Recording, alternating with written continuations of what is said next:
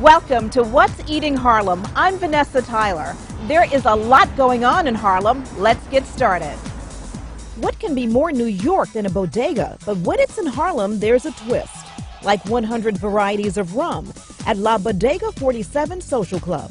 This was the only big ballroom where, back in the day, blacks could eat, drink, and be merry. And now these Harlem residents don't want to see it go. The fight to save the Renaissance ballroom in Harlem. One look and you know they must live in Harlem. It's a certain style. Check out who our Selena Hill is spotlighting in Harlem style. Be transformed to a time when music satisfies the soul. Hear Lady Leah belt it out in Harlem. My paradise, sugar and spice, and everything nice is sugar. All of that on this edition of What's Eating Harlem.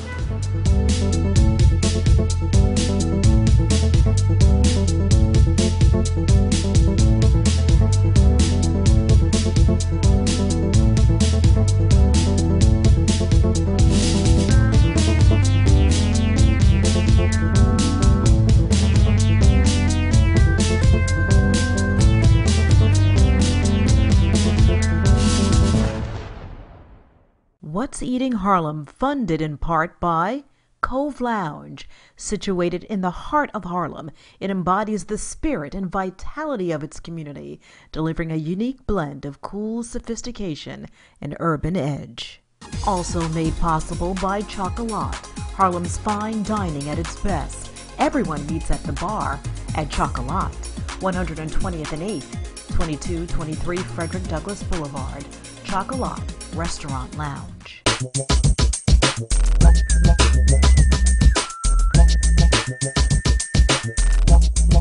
On tonight, La Bodega 47 Social Club is, well, very social. Even on a random Wednesday, they are packing them in. Sometimes I'm amazed. We'll sit here and be amazed, like, who are these people? Where do they come from? How have they heard about us? Owner Brian Washington Palmer has not really done any advertising. In fact, if you were to see this new hot spot on the restaurant row of Lenox, on the corner of Malcolm X and 118th, you would probably think it is a bodega. And inside, with walls and doors that look like shelves of food, who could blame you for thinking this is the bodega that traditionally sat on most corners in Harlem? East Harlem, West Harlem, we all had the bodega. We know what a bodega is as New Yorkers. The bodega was your source of news, of information. You had your, at the time, fruits and vegetables, your gossip, you played your numbers, hence the 47, the lucky 47, that you played the numbers at the bodega. So much centered on your newspaper, your coffee. It was just such a routine. But times have changed in Harlem, and so have the bodegas. They've already disappeared pretty much. Now they are gourmet delis. Which is why La Bodega 47 Social Club is on a mission to keep at least this bodega in Harlem. A cigar-chomping grandma greets you in a real cozy private space. It just sets the mood for celebration. The wall of rum makes it all that much better. We are actually a rum-focused bar. We have about 130, 140 rums, between 130, 150 rums, give or take. Largest rum selection on the East Coast. So that's our focus as far as spirits. We do carry everything, however. It is the food designed to inspire the palate. Coming our way, a couple of appetizers. Who can go wrong with wings? But these wings feature an Asian twist, sweet and spicy. Also hitting with something different, their short rib. That is mashed yuca on the side, creamier than plain potatoes. And nothing says Latin than beans and rice with sweet plantains and garlic spinach. I would say it's a blend of Latin, American with Latin and Caribbean influences. So something for everyone, vegans, vegetarians, all shareable, all recognizable dishes, little twists and takes, but still basic American comfort. Brian is not new to this, but true to this. Although a professionally trained dancer who has lived around the world, he has run restaurants uptown for years. And if the location seems familiar, it is. Remember Native? He owned that too on the same spot. We were pioneers at the time in the neighborhood, and usually what happens, the pioneer starts the movement, but they can never benefit from it. They never profit from it. It's all the newcomers who come in and who have it. I'm not going out as a pioneer. I'm going to stay and be with it. In it for the long haul. As he looks around, he sees new faces in Harlem. Harlem has really changed. If you look around, we have, and I call it, beyond the bougie blacks. We have the teachers. We have this, the white sorority girls. We have definitely a couple of tourists. We have the alternative couple, a couple of older folks. I mean that, and everyone's just here blending, talking. Like it's one big friendly thing, and it's what we think of New York. And sometimes we're very happy to look around and go, "This is New York. And it's in here."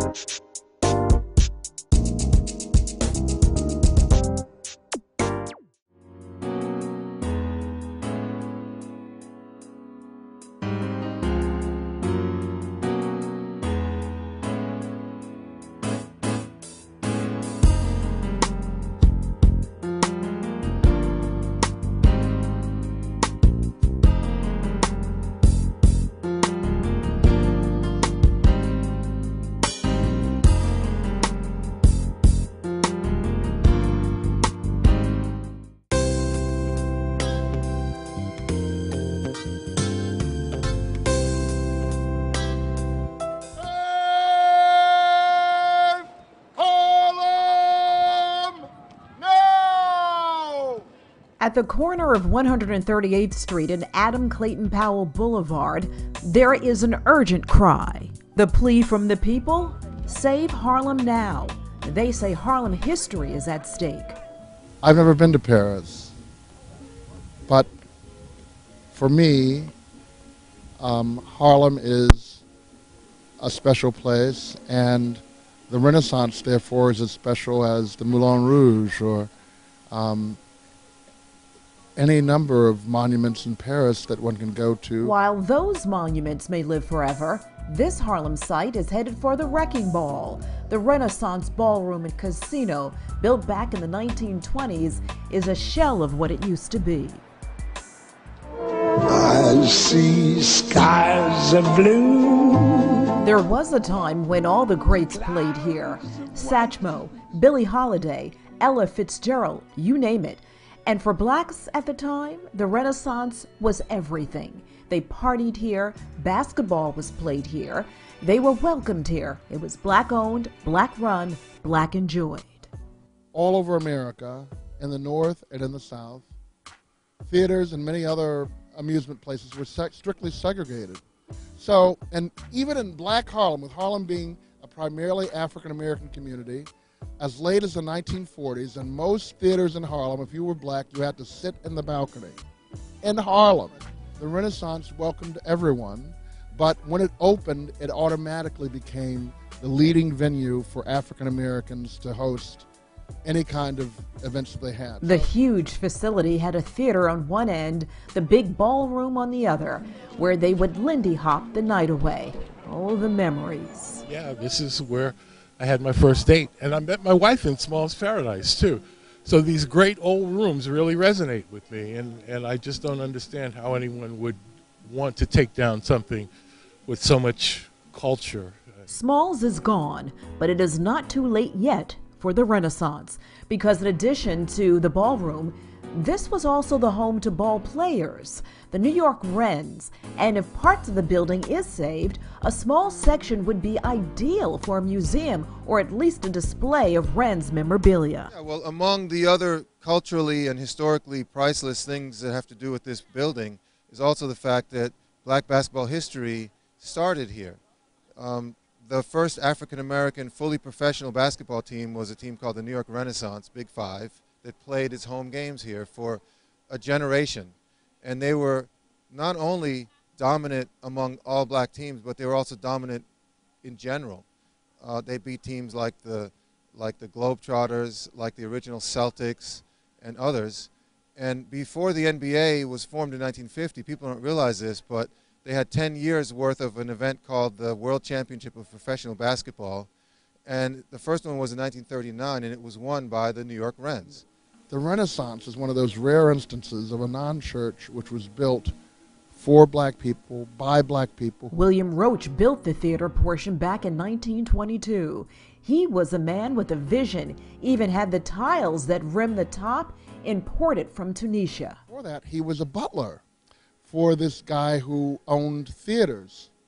And he determined from that experience of working for this white man who built theaters that he wanted in Harlem to build a theater that would be as fine as any comparable theater was that whites frequented. The preservationists say they were told when Abyssinian Church took over the dilapidated structure, which, by the way, provided the movie location for the fictional drug den called the Taj Mahal in Spike Lee's iconic movie Jungle Fever. They say they were assured any construction would include saving the facade. But the church sold the site to a developer for $15 million, and there are no guarantees. In fact, artist renderings of the proposed condos taken from websites and newspaper accounts show no sign of the Renaissance except the name. The condos will be called the Rennie. With so many changes going on here in Harlem, these residents say they just want to keep a little bit of history. Even with all the changes and everything that is shiny and bright, why not keep a bit of the old with all that is new? And that's why when people today, they say, oh, well, you don't want this apartment building and you don't want for gentrification in Harlem, that just makes you a racist. And I say, I'm not a racist, but I am a realist and a person who believes in my own self-preservation. And I believe that there should be a place for me in New York somewhere. And why shouldn't it be the African-American cultural capital of Harlem, which is this remarkable place that wouldn't have flourished or survived were it not for my ancestors who lived here. And why should I want to be pushed out of where I live? So, what's next? Since there is no landmark status, they will appeal to the developer, who they say is African-American himself, to save Harlem history. I say shame because it's cultural genocide. Anyone should be ashamed to participate in destroying something that means so much.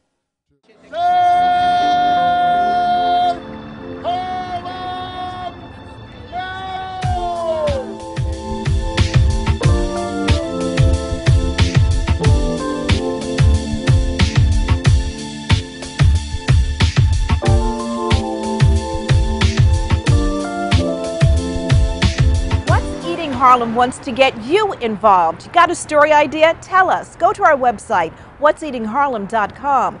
There you can become a member and get discounts to some of the places we feature. Be sure to like us on Facebook and follow us on Twitter.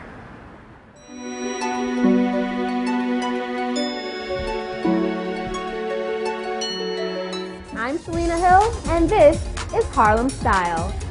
Joy Adeze is a Harlemite with an innovative style that has been noted at the New York Times, Italian Vogue, and 17 magazine. As a stylist, a style blogger, a published author, and the co-founder of CurlSisters.com, her love for fashion is evident in her daily work and in her personal style.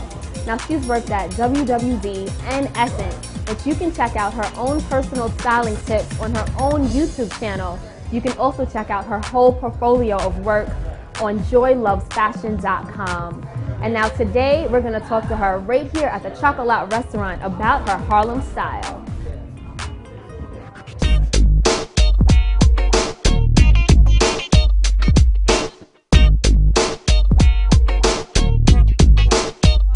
My mom, she's very stylish.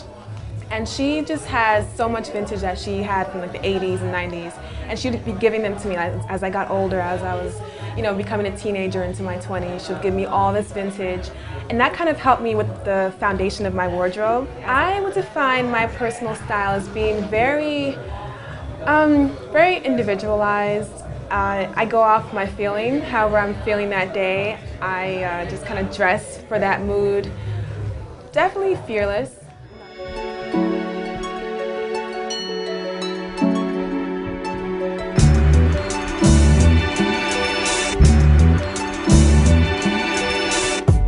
I was working at a magazine called WWD, I was in the fashion closet, seeing all these beautiful dresses come in from Paris and all these wonderful designers. And that really helped me to see how to dress high and low because, you know, here I was like one of 5 interns in a closet with all these racks and racks of clothing. So that gave me the early on look of how to mix pieces to make them work for you as an individual and not just be wearing things because they're trendy. As a fashion writer and stylist, why do you say having a personal style is so important? Like, how do you advise your, different clientele, different people?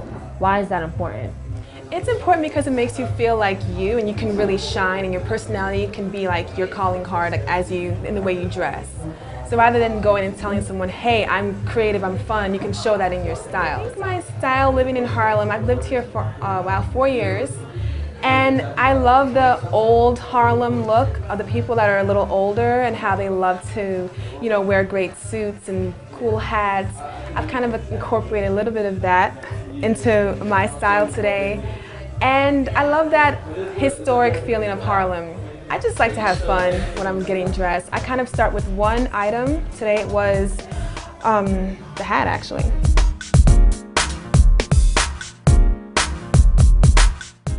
I went from the hat and then said, okay, I need a fun, neutral sweater. And then I went for this wine-colored skirt.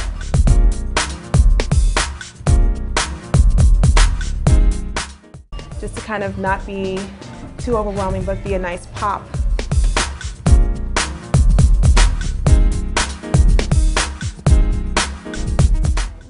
So if it's unique and it's fabulous, then it must be Harlem style.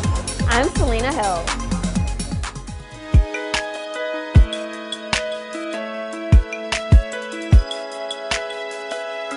From the mouth of Lady Leah comes the most soothing, beautiful sounds.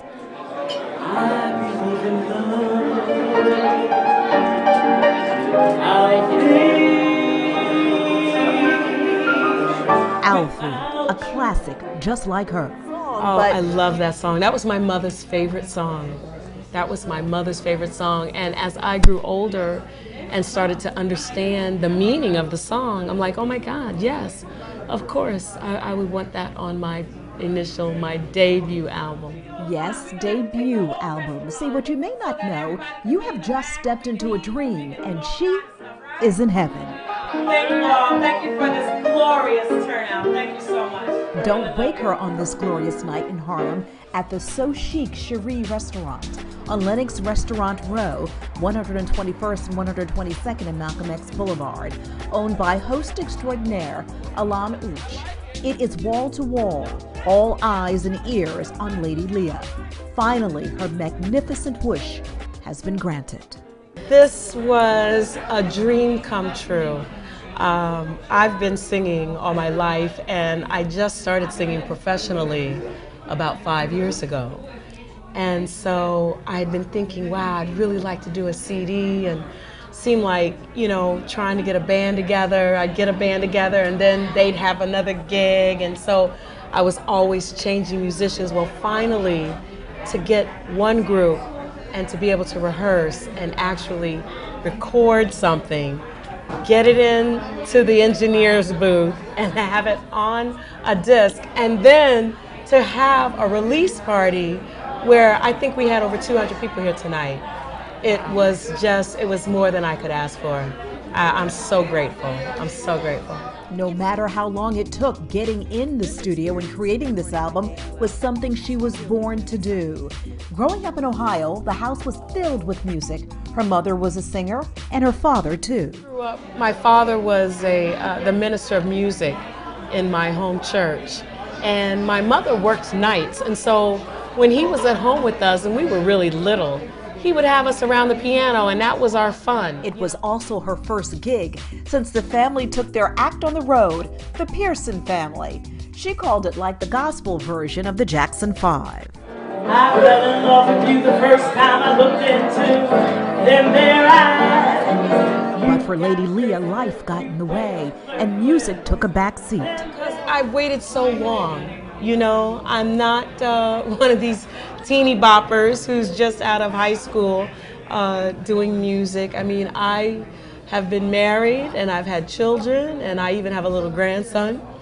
And I'm finally out now on my own and being able to do my music, and it just really feels like I've been waiting. I've been kind of tucked away, and now I'm off the shelf.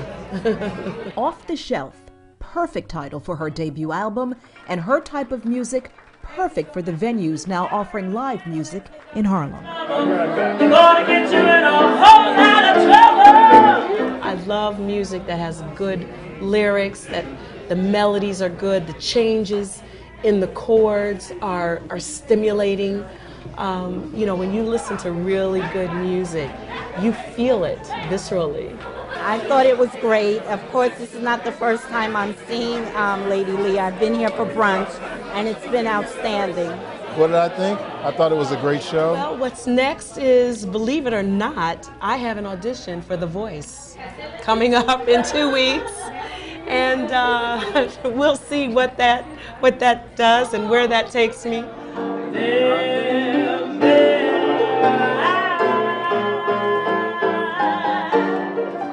see you over there, baby. Thanks, everybody. Thank you, Sharif. Thank you so much. Very nice.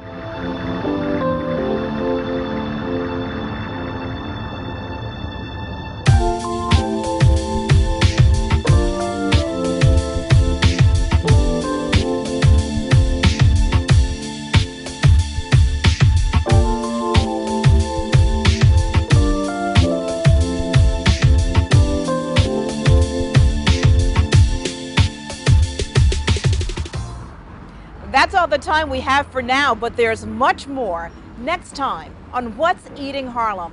I'm Vanessa Tyler. See you uptown. What's Eating Harlem, funded in part by Cove Lounge. Situated in the heart of Harlem, it embodies the spirit and vitality of its community, delivering a unique blend of cool sophistication and urban edge. Also made possible by Chocolat, Harlem's fine dining at its best. Everyone meets at the bar at Chocolat, 120th and 8th, 2223 Frederick Douglass Boulevard. Chocolat Restaurant Lounge. To become a member of What's Eating Harlem, go to www.whatseatingharlem.com and sign up for special events like wine tastings and food tastings. Also, join us on Facebook and follow us on Twitter. If you have any ideas for stories about Harlem, send them to info@whatseatingharlem.com.